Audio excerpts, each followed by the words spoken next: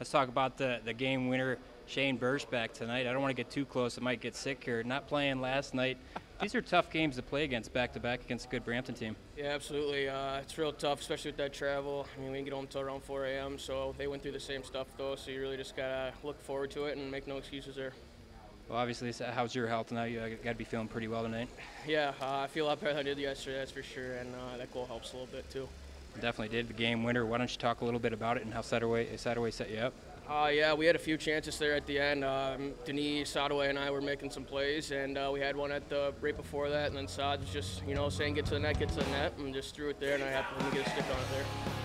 As a player, you get frustrated when there's no calls. There's plenty of them out there. Bonus on the breakaway. Sadaway had a breakaway as well, and then Crisp at the end, kind of a knee-on-knee, I guess you would call it. As a player, how do you guys keep calm and stay focused to get the win? Yeah, absolutely. It's just staying focused the whole time and not getting too high, too low with those emotions there. I mean, it's a tough job for that ref there. There's only one of them out there. I mean, he does what he can, and he missed a few, but, it goes both ways. One of the turn-the-page kind of comments Coach always talks about, get ready for Cincinnati. It's a 4-on-5. What kind of game do we expect you guys to play? Yeah. Boy, Shaner! Yeah, it's all going to be just whoever digs deepest tomorrow. We're coming off a 7-10 here, so it's going to take a lot. Thanks for your time. Yep, thanks, Raj.